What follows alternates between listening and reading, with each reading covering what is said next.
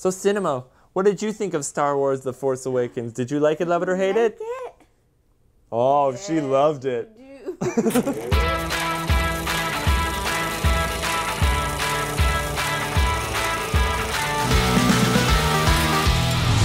Star Wars Episode VII, The Force Awakens, is directed by J.J. Abrams, and it stars Daisy Ridley, John Boyega, Oscar Isaac, Domhnall Gleeson, and Andy Serkis, with the inclusion of Harrison Ford returning as Han Solo and Carrie Fisher returning as Princess/General Leia. With the anticipation of Episode 8 coming out in 3 days, we are going to assume that you have seen Force Awakens already, so this review will include spoilers, so you have been warned. So we're just going to jump right into our positives with this review and talk about the plot. I thought it was a pretty strong plot. Granted, it did copy a little too much off of Star Wars Episode 4, A New Hope, but that's not a bad thing. I thought the plot of A New Hope was good, and the elements that they took from it did pretty well. The main character, Rey, grows up on a desert planet. She's an outcast, and suddenly the Empire, or in this movie, the First Order, does something on this planet, and she gets all wrapped up in the plot of the story, and it's very similar to A New Hope. But that's not a bad thing, like I said. So I think the best thing going for this movie is that it was directed by J.J. Abrams. He brings so much to the Star Wars universe with all of his really, really cool, detail-oriented space things that just happen. The way he shoots things, the way he directs his characters or actors, and all of the pieces that come together, the humor and everything, just, it's awesome. Yeah. And you do see J.J. Abrams' thumbprint all over this movie with the shots. Mm-hmm. He sneaked in a few lens flares here and there, but that's okay. It looks cool. I do feel like he was put on a tighter leash in this movie, though. Like he wasn't able to go full-on J.J. Abrams like he did in Star Trek, which when I first heard that J.J. Abrams was directing this movie, I was like, he can't go from Star Trek to Star Wars. That's not fair. I was like, sweet, then you can bring both of the cool things from both worlds together, and it'll be amazing. It worked really well. I love the way he shoots this movie. Yeah. It's awesome. Yeah. So, for one, the landscapes in this movie are amazing. Whoever did the location scouting or the special effects for whatever background, it was so great. I love the long shots, even in the desert, the most boring place on the planet, was made to look awesome, especially with the ships that are crashed into Jakku and the that was so Imperial cruisers and whatever. And the beautiful lush green forest planet that Maz Kanata is on is really, really cool. And even when that building is ruined, basically, it's still a really interesting setting for all of it. Even Starkiller Base is inside of a planet, and it's really, really cool. The setting in this is just amazing. Yeah, and I do like that they go from desert to a foresty planet to a snow planet. It's very Star Wars. And then kind of like an island water planet. That was really cool, and yeah, it's very Star Wars-y. This is one of the more Star Wars-y movies that they've made. I know that sounds weird to say, but it really is, because they travel to different planets. Mm-hmm. It's kind of all taking place in like one day, pretty much. I mean, once Rey gets all wrapped up in things, just one thing happens after another, and it doesn't stop. And I like that. Very similar to A New Hope. One of the best things about this movie is the villain, Kylo Ren, played by Adam Driver. And I do appreciate the fact that they didn't try to keep his identity a secret for too long, because like pretty much everyone is gonna figure it out at that point. You know, it's the Han Solo's and Princess Leia's son, Ben Solo. I love his mask. It's cool because he's basically like idolizing Darth Vader, his grandfather, and I really admired that about the writing of that character, because he's gathered up like those relics, his helmet, and he's trying to be him. And his lightsaber is awesome. I love how it's like a corrupted kyber crystal or something that's split into 3 different directions with like the guard on the side. I thought it was a really cool design. I also really like how it's very reflective of his like rage and instability. Yeah. Because he's constantly going between cool, calm, collected, ruthless, and then just this fireball of rage where he's just knocking everything down, and then he composes himself immediately. There's no, like, middle ground. Yeah. And I really like how complex he is. Yeah. Like, his backstory, we don't know fully what the backstory is, but you get it right off the bat. Yeah. And he is a villain who gets things done, which you don't see very much. Right. They kind of just play around and beat around the bush and all that kind of stuff. He just kind of does stuff. Yeah. And when we first saw it, in that first scene on Jakku, where Kylo Ren stops the laser blast that Poe Dameron shoots at him. Clearly powerful. I was like, whoa, we had never seen that before. But really, we had, because Darth Vader kind of stops laser blasts with his hand from Han Solo but in not Empire frozen. Strikes Back. He doesn't stop him in midair and let him go while he's having a conversation. So I thought that was really cool. He's a bit overpowered. He's able to, like, stop people from moving and, like, I don't know, that was cool, but I think it's overpowered because it's like he could easily do that and then kill him. I still think, though, they did a good job with him, not because I think it is tiring for him to do that. Yeah. But that's why he only uses it when he really needs to. And then, of course, as Rey continues her training in The Last Jedi, she might be able to combat it better. Yeah, so. But I like the dynamics between the two of them, because he notices right away that she is pretty powerful in the Force. Yes. And he's trying to almost take her under his wing instead of being like most villains would be, you know, intimidated or afraid of, well, I guess he was afraid, but I mean, he would be intimidated or have like an inferiority complex, or I better kill that person before they become too powerful. But he's almost like wanting to take her and say, you need to join me because we could be real powerful together, kind of a thing. And I don't know if it's like Darth Vader did with Luke. I don't know if it's like a crush thing. Yeah, I know. Like, cause I kind of felt that at certain points, and other points I think he was just, wow, this is a powerful, I want her on my side rather than fighting against me.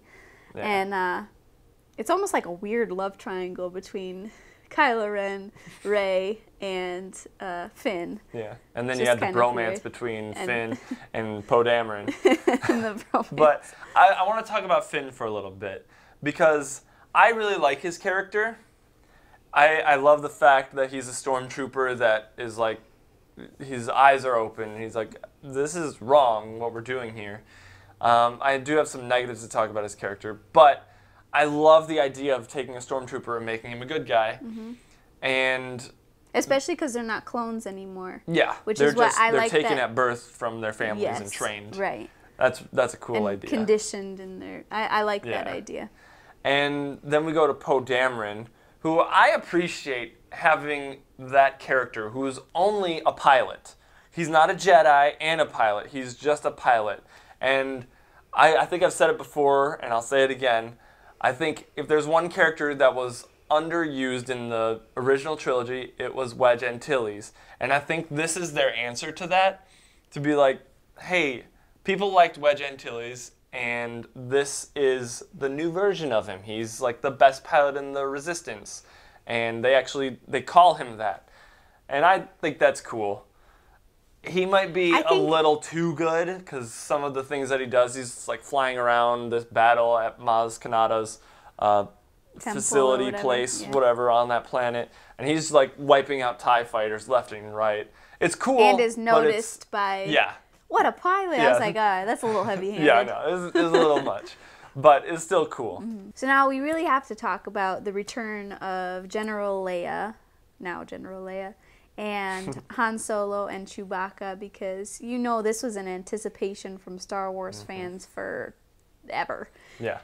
And I love the way Han Solo and Chewbacca came in. They find the Millennium Falcon, they come in and they say, we're home, and you got Chewie. You're just like, it's that moment of just pure satisfaction that you're just like, yes! Princess Leia, not so much. But you gotta be respectful. She was not herself. No. And I know she's a lot more obviously advanced in years, and a lot has happened between the original and now. Yeah. But she just didn't, she seemed rather passive in this, which is not consistent with Princess Leia, who's always getting things done, always fighting, always trying to do things. Very, very...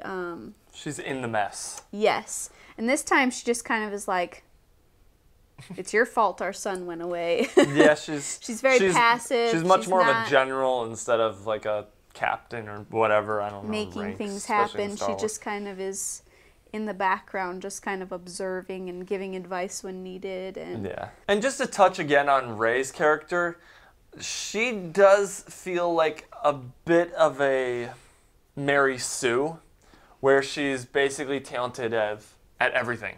She's able to figure out everything and just do it right away. That comes in the form of flying the Millennium Falcon, figuring out the Jedi mind tricks, figuring out how to fight with a lightsaber. But all that can be explained with being, hey, the Force awoke within her. Which is kind of a lame excuse, but it's still like, you know what? I can accept it. But and she move was on. good at all that other stuff before the Yes, Awakened, too. because she explains it. You have to listen very closely because it's when her and Finn are basically talking back and forth at the same time, where she's like, I've flown fighters or ships before, but not like this, or something like that. After they get away from the TIE fighters on Jakku, which was a great scene, by the way. That was one of my favorite scenes of the movie. Mm-hmm. That whole TIE fighter chasing the Death Star, and then they go into the Star Destroyer. Oh, that's so cool. But I really liked her character. I mean, she's likable because of her innocence, first of all, her sad backstory, the fact that she's such a true character. You kind of need that to balance out Kylo Ren. Yeah. You know, like the sheer ruthlessness and rage from him. You kind of need that innocence, which I think they balance each other out really well. And that's why I really liked her character.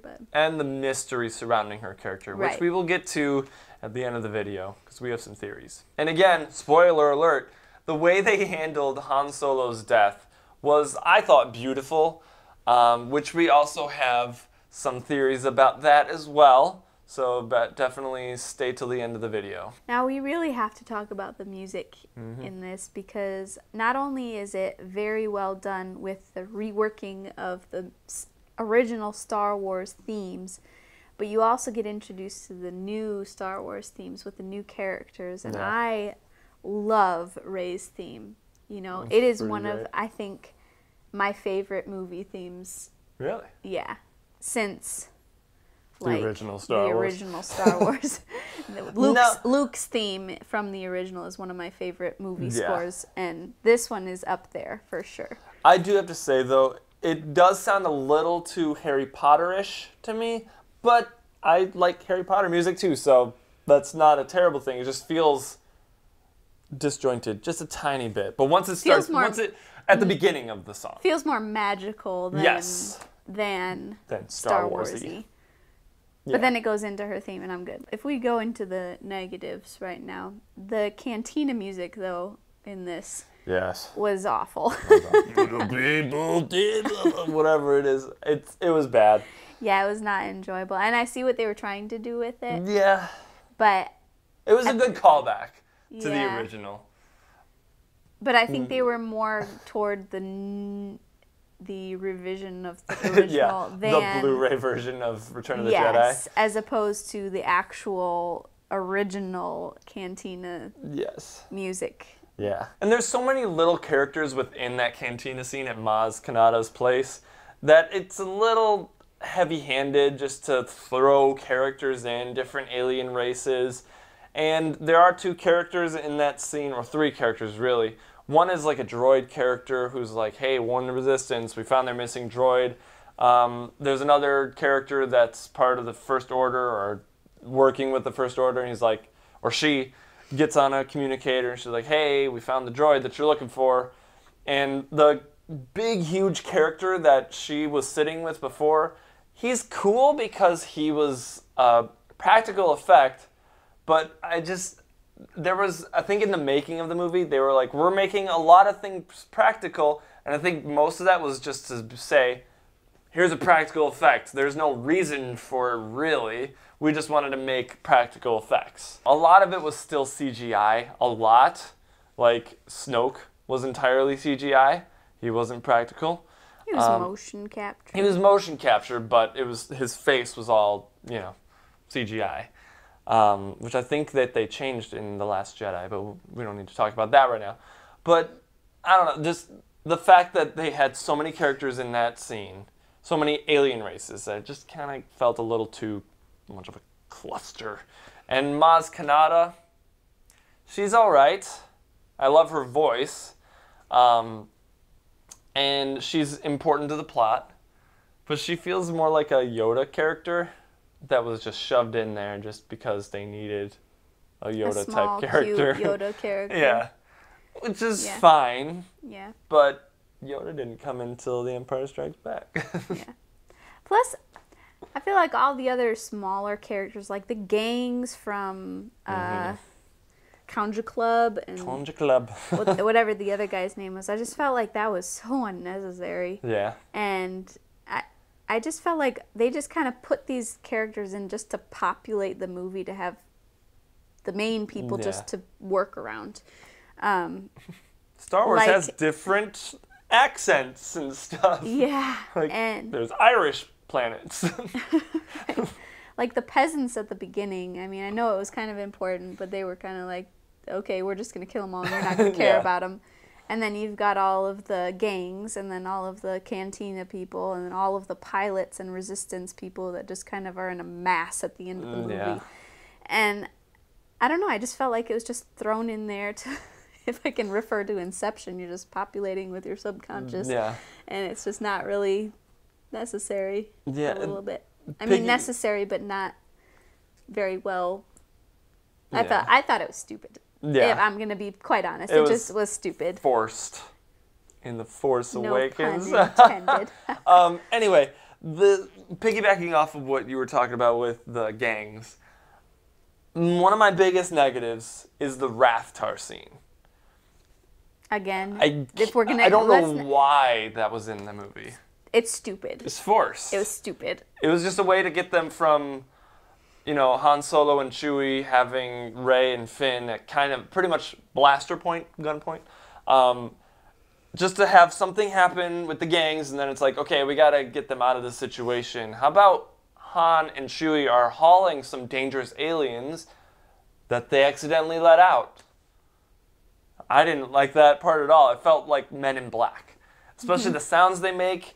In fact, one of the times I hear it, I don't know if anyone else heard it, I don't know if you heard it, but they take the sound effect from Transformers, the signal sound. And I don't like that. It's Star Wars. They're so good at making sound effects. Why are they using sound effects from other movies? I don't like that at all. And the fact that the Rathtars kill and eat all the gang members, but as soon as it grabs Finn, it's just going to drag him through the hallways for a couple minutes. Well, wait, just long enough for Rey to close the door on the tentacle and cut it off. That was too, I don't know. It was too convenient for the plot. Yes. But I will compose myself. I didn't really notice it the first time watching it. But after thinking about it and watching it a few more times, the plot is very similar to A New Hope, with the droid that's being searched after, the Death Star 3.0 Star Killer base. In fact, I'm sorry, I gotta interrupt. They mention that in the movie. They're like, so it's another Death Star. And they're like, wow, really, here's the Death Star and here's Star Killer base. It's bigger. Again, and that's a J.J. Abrams thing, because he's okay with himself to say, let's just be honest, that's what it is. But it's better. Right. And I don't know, I just think they could have done a lot more, but I think they were just wanting to get a new Star Wars movie out, that they rushed it just a tad. I still think it was very well set up. Like I said, I didn't notice it the first time. Right. At least not right away. After thinking about it a little more, I did. But it's, again, the whole Nazi-type regime. Yeah. With the First Order. Right. And... They even do the little, pretty much, Hitler salute type of thing. Basically, yeah. But in the midst of all that negative, Gleason Oh, Gleeson? Donald Gleeson. Yeah, Donald Gleeson is really good at yelling and looking angry. Like, I was impressed when he was yelling. I was like, oh man, I do not want to be on that guy's bad side. Yeah. And again, I think it was really good that he was able to kind of be another really good bad guy. Mm-hmm. Like, you got Snoke, you got him, and you have Kylo Ren, and they all are different aspects of being the bad guy, and they're all really, really good at what they do. Yeah. He's basically the Tarkin, Grand Moff Tarkin of The Force Awakens. And I'm glad that he survived. Mm-hmm. As far as I know, he survived. Yeah. So I'll be excited to see him return in The Last Jedi. Yes. One of my bigger negatives, maybe not the biggest, but a bigger negative that a lot of people probably don't care about, but I do, because I love the fact that they did this in the original trilogy, is the variations of the ships.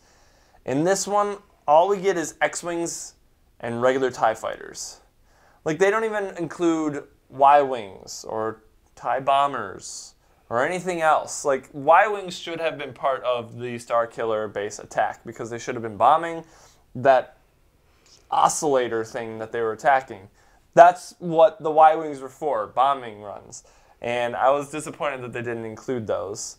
Looks like we're going to get an A-Wing in The Last Jedi, though, so I'm excited about that. For both of us, I think one of the biggest negatives is that everyone in this seems like overly excited to be in a Star Wars movie, and it's very blatantly obvious. Especially with John Boyega and a little bit of Oscar Isaac. John Boyega more so, because there are scenes, mainly with the two of them, where he's just overacting, and then there's a scene where he's dealing with Han Solo, and Han Solo's like, look behind you, and he's like, why are you doing this?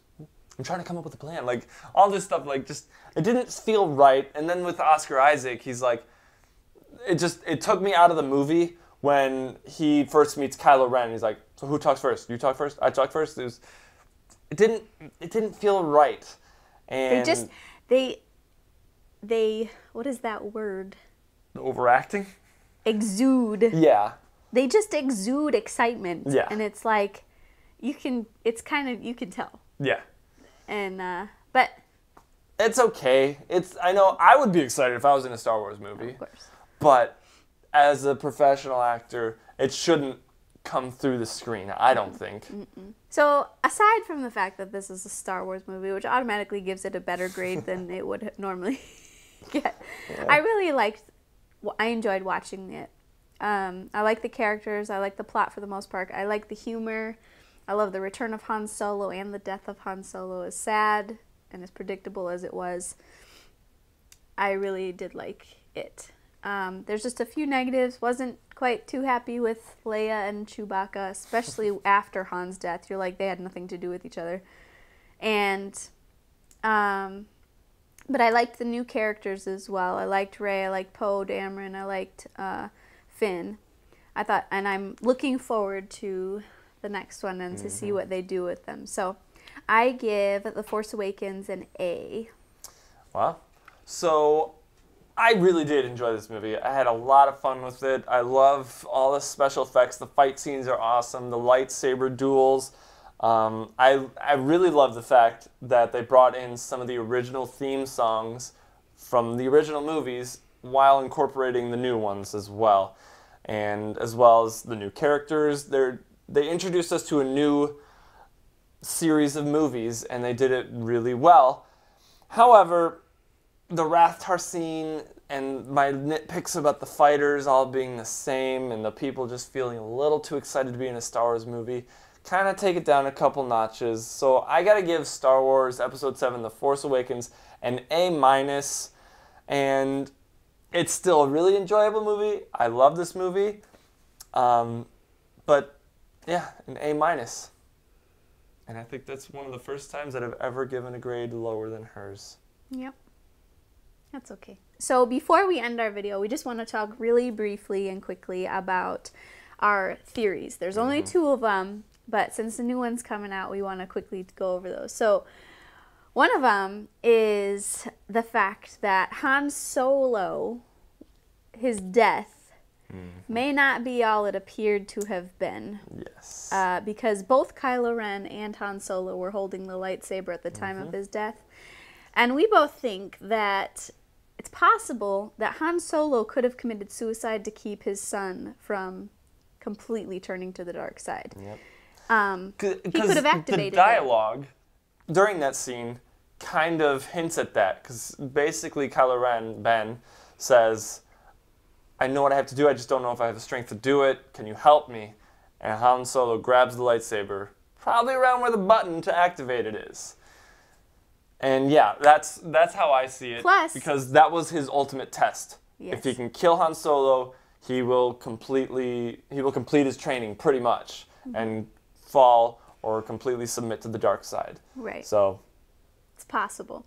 What I think that adds more of a heroic death for Han Solo than just to die. He sacrificed himself so that his son would still be redeemable. Yeah. And Plus, I think that's after he was killed, Han Solo kind of looks like I'm sorry. Yeah. And touches his face almost like a apologetic. Yeah. Oh my goodness, I kind of hope we get the answer in the next movie. I think it won't be like, my dad, Han Solo, activated the lightsaber, I didn't do it. It's going to be more of the fact that he's still feeling the pull to the light side.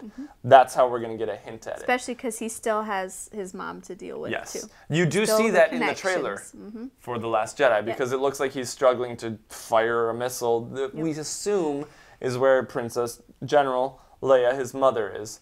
But I think I said it in my trailer breakdown, those scenes don't look like they take place at the same time because the people walking in the background around her do not seem concerned about being attacked.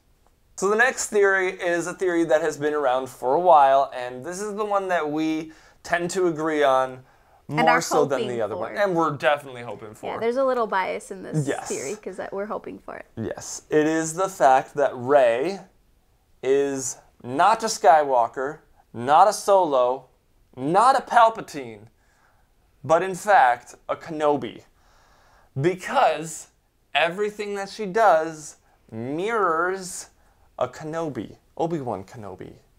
And that includes her escape from Starkiller Base. It's very reminiscent of how Obi-Wan was sneaking around on the Death Star. The fact that she was able to mind control the Stormtrooper, played by James Bond. And the most important one has to do with Luke and Anakin's lightsaber. Who really had that lightsaber the longest? Obi-Wan Kenobi. When he was in exile on Tatooine for, 18 years at least, until Luke became old enough to go off on his own and do stuff after Uncle Owen and Aunt Beru died, Obi-Wan Kenobi held on to that lightsaber.